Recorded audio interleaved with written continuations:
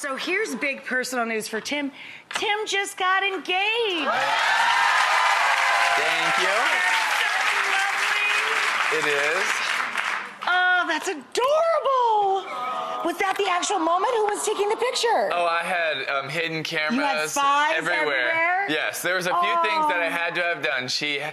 Before she got engaged, she had to have her nails done. So my sister secretly took her out, and they made it act like a Christmas thing. And yeah, I had videoed the whole thing. So how long did it take for you to write the speech? Did she know anything about it? Did she pick out the ring, or did you? I want to know everything.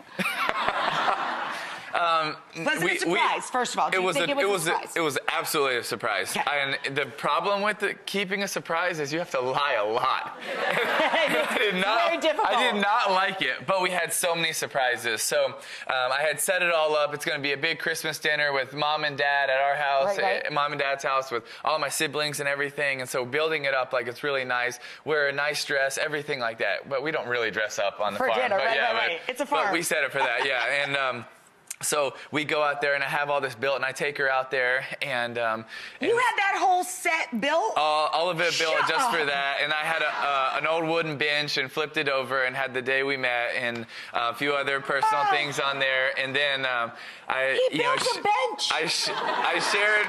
John threw a box at my head.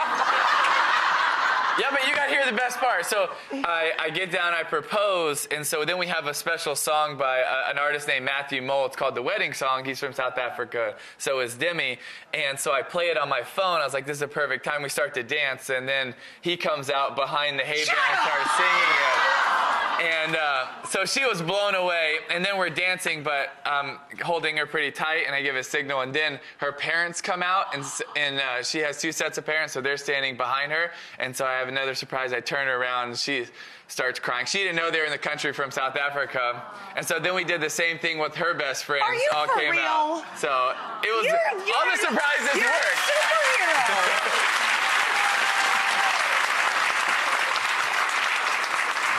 The 5 men in our audience today are going to go crying out the door, sobbing for life, because their wives and girlfriends will never forgive them for not being Tim Tebow.